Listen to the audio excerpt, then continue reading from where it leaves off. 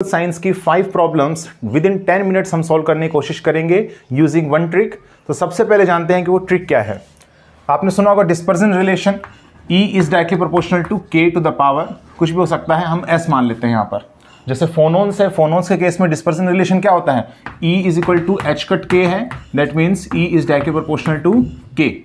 ठीक है, इसी तरीके से फेर्मी गैस है, तो फेर्मी गैस में एनर्जी कितनी होती है, H cut square K square by 2m, ये होता है फेर्मियंस की एनर्जी।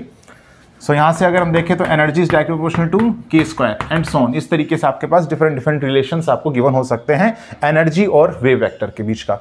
और कोई डायमेंशन आप ले लीजिए, D हम डायमेंशन ले लेते हैं, आइदर इट्स वैल्यू इज 1, 2 और 3। जैसे फेर्मी गैस है 2 डायमेंशंस के अंदर एग्जिस्ट करने लग रही है, तो D की वैल्यू क्या ले लेंगे, 2 ले लेंगे। ठीक है, तो यहाँ से आपसे देखिए 4 चीज़ें कैलकुलेट करवा सकता है। सबसे पहली चीज़ है density of states, density of states.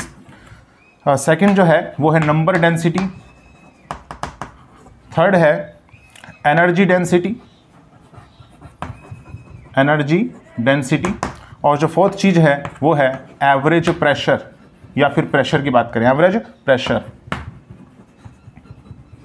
ठीक है, तो इनकी जो डिपेंडेंसी है वो किस तरीके से है ऑन दी फेर्मी एनर्जी।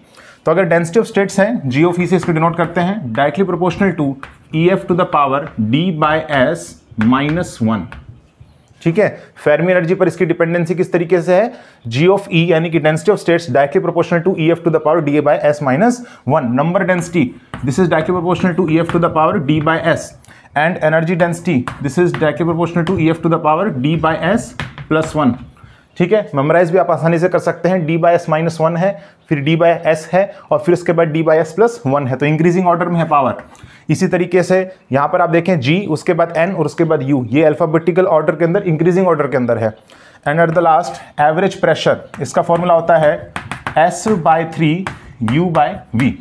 ठीक है, या फिर आप इसको देखिए इंटरनल एनर्जी है पर यूनिट वॉल्यूम, इसको आप एनर्जी डेंसिटी लिख लीजिए, तो U भी आप डिनोट कर सकते हैं, where U denotes the, small u denote कर सकते हैं, small u denotes the energy density, energy density. ठीक है, यहाँ पर भी एनर्जी डेंसिटी को स्मॉल u से डिनोट कर सकते हैं। अगर आप इंटरनल एनर्जी की बात कर रहे हैं तो फिर आप u से भी इसको डिनोट कर सकते हैं। दोनों केसेस में डायरेक्टली प्रोपोर्शनल हो जाएगा EF to the power D bye S plus 1। ठीक है, चलिए अब एक एक करके हम क्वेश्चन सॉल्व करते हैं। चलिए फर्स्ट क्वेश्चन देखते हैं। फर्स्ट क्वेश्चन है CSIR नेट का, if the number density of A free electron gas in 3 dimensions is increased 8 times it's Fermi temperature will.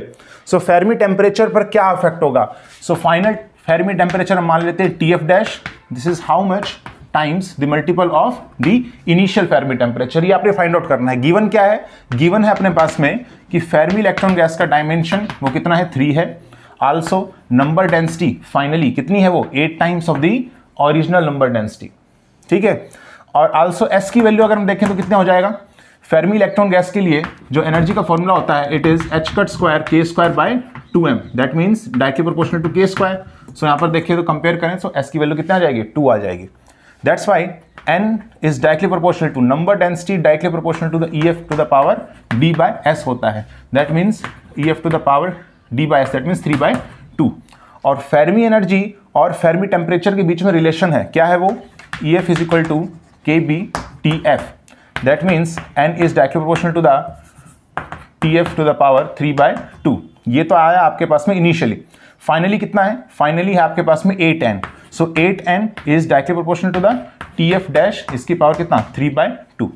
अगर आपने TF डैश और TF इन दोनों के बीच में रिलेशन फाइंड आउट करना है तो आप इक्वेशन को करिए, डिवाइड कीजिए। ठीक है, सो इक्वेशंस को डिवाइड करते हैं तो 1/8 is equal to TF bye TF dash, इसकी पावर 3 बाय 2, इधर जाएगा तो ये हो जाएगा 2 bye 3।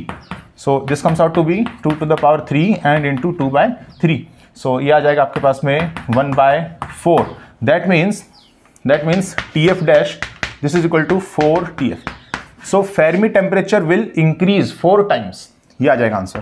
Fermi temperature now increase by 4 times if the number density is increased 8 times. ठीक है, तो ये इस तरीके से हम सॉल्यूशन इसका करेंगे। चलिए सेकंड क्वेश्चन देखते हैं। इसके बाद सेकंड क्वेश्चन है, नेट दिसंबर 2017 का, the dispersion relation of A gas off spin half फेर्मियंस in 2 dimensions is E is equal to H cut V K। ठीक है, K यहाँ पर वेव वेक्टर है, E एनर्जी है, V एक कांस्टेंट है जिसका डायमेंशन वेलोसिटी के इक्वल है। नाउ फेर्मी एनर्जी अगर 0 टेम्परेचर पर है EF, then number of the particles per unit area is, किस तरीके से डिपेंडेंसी, और चारों ऑप्शंस में EF टू द पावर जो है वो डिफरेंट है, ठीक है। सो नंबर डेंसिटी जो है वो किस तरीके से डिपेंड करता है फेर्मी एनर्जी पर, D/S, ठीक है। और आपको गिवन है E is equal to H cut V और K, that means directly proportional to K, that's why S की वैल्यू कितनी हो जाएगी, 1 हो जाएगी। आल्सो डायमेंशन कितना है, फेर्मी इलेक्ट्रॉन गैस जो है इसका डायमेंशन है 2, ठीक है, 2 डायमेंशंस की बात कर रहा है, that's why N is directly proportional to EF to the power 2, ठीक है। सो ऐसा ऑप्शन कहाँ आने लग रहा है, देखिए ऐसा ऑप्शन आ रहा है ऑप्शन नंबर D, ठीक है, option number D। So option number D is correct. चलिए थर्ड क्वेश्चन देखते हैं। The electrons in graphene can be thought of as a 2 dimensional gas. So D की वैल्यू कितनी गिवन है आपको, 2 गिवन है। सबसे पहले लिख लेते हैं D की वैल्यू 2 है। Also linear energy momentum relation है, तो मोमेंटम होता है H कट K और एनर्जी का जो रिलेशन आपके पास गिवन है वो है PV, that means H cut KV, that means directly proportional to K, that's why S की वैल्यू कितनी है, 1 है, ठीक है। और मोमेंटम P जो है इसके 2 कंपोनेंट्स दे रखे हैं, PX और PY, V कोई कांस्टेंट है। अब यहाँ पर रो जो है वो है number of electrons per unit area, रो क्या है यहाँ पर, number of electrons per unit area, that means number density है। और आपने एनर्जी डेंसिटी किस तरीके से डिपेंड करेगा नंबर डेंसिटी पर, ये आपने फाइंड आउट करना है, ठीक है। That means U is directly proportional to row to the power what, ये हमने फाइंड आउट करना है। तो देखिए कैसे फाइंड आउट करेंगे, रो जो है या फिर हम N भी लिख सकते हैं, नंबर डेंसिटी है, ये भी number of electrons per unit area number density है। This is directly proportional to EF to the power D/S बताया था मैंने। सो EF to the power D/S, that means कितना हो जाएगा ये, D की वैल्यू कितनी है, 2 है और S की वैल्यू 1 है, सो EF स्क्वायर आ जाएगा। इसी तरीके से U अगर हम देखें, U is directly proportional to EF to the power D/S plus 1, that means EF to the power ये आ जाएगा 3, ठीक है। सो देखिए यहाँ से कैसे फाइंड आउट करेंगे, EF जो है यहाँ से अगर हम देखें EF जो है वो कितना आ जाएगा, EF directly proportional to row to the power what, half, ठीक है। EF is directly proportional to row to the power half. अगर यहाँ पर हम पुट करें then I am getting U is directly proportional to row to the power, ये 3 है पहले ही, और 3 इंटू 1/2, दैट मीन्स 3/2, इस तरीके से डिपेंडेंसी होगी। सो ऑप्शन नंबर करेक्ट है आपके पास में A, ठीक है, option number A is correct. देखिए फोर्थ क्वेश्चन है, the pressure of a non relativistic free Fermi gas in 3 dimensions. तो D की वैल्यू कितनी गिवन है, 3 गिवन है, प्रेशर की बात करने लग रहा है। नेक्स्ट हम देखते हैं, depends eight T is equal to 0 on the number density या फिर डेंसिटी ऑफ फेर्मियंस, N पर प्रेशर जो है वो किस तरीके से डिपेंड करेगा, that means P is directly proportional to N to the power what, ये हमने फाइंड आउट करना है। अच्छा अपने पास में गिवन है Fermi gas, that means S की वैल्यू 2 हो जाएगी, ठीक है, because energy is H cut square K square by 2m of the फेर्मियंस, that's why it is directly proportional to K square, S की वैल्यू कितनी 2 हो जाएगी यहाँ से। सो यहाँ से सबसे पहले देखते हैं कि एवरेज प्रेशर ये कितना हो जाएगा, या फिर प्रेशर S/3U, तो फॉर्मूला से तुम देखें तो S की वैल्यू कितनी है 2, सो 2/3U हो जाएगा, या फिर 2/3U/V भी लिख सकते हैं। This is the relation between pressure, energy and the volume, ये रिलेशन है आपके पास में। आल्सो अगर यहाँ पर हम देखें कि U जो है उसकी डिपेंडेंसी किस तरीके से है EF पर, और N जो है इसकी डिपेंडेंसी कैसे है फेर्मी एनर्जी पर। सो U is directly proportional to EF to the power D/S plus 1, that means EF to the power D/S कितना हो जाएगा 3/2 प्लस 1, दैट मीन्स 5/2। इसी तरीके से ये N is directly proportional to EF to the power D/S, that means EF to the power ये हो जाएगा 3/2 हो जाएगा। सो यहाँ से अगर हम देखें तो P is equal to 2/3U is directly proportional to EF to the power 5/2, सो यह आ जाएगा directly proportional to EF to the power 5/2, ठीक है। और EF कितना हो जाएगा, यहाँ से देखें तो EF is directly proportional to N की पावर 2/3, यहाँ पर पुट करते हैं एक बार। सो P is directly proportional to N to the power 5/2 तो पहले है, ठीक है, और उसके बाद मल्टीपल में क्या है 2/3 है। सो ये 2 से 2 cancel, directly proportional to N to the power 5/3, ये आपके पास ऑप्शन आएगा।